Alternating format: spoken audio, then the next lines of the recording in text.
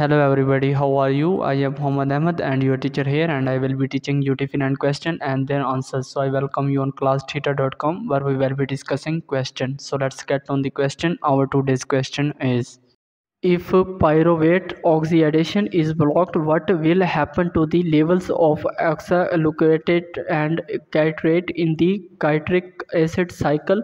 1 point, there will be no change in the levels of oxaloacetate and citric acid.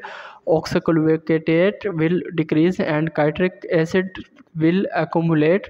Oxaloacetate will accumulate and citric acid will decrease. Both oxaloacetate and citric acid will decrease. Both oxaloacetate and citric acid will accumulate.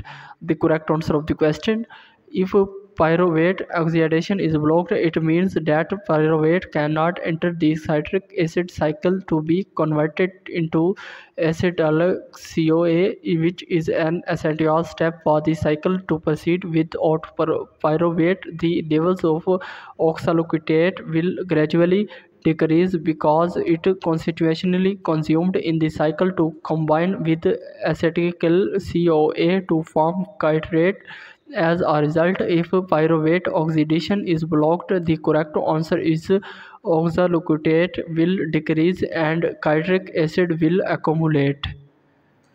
So that's the correct answer of the question. If you have any question, just leave a comment. I will be answering you as soon as I can. Thank you very much for watching the video. Please don't forget to like, share and subscribe our channel. Until next question, bye bye.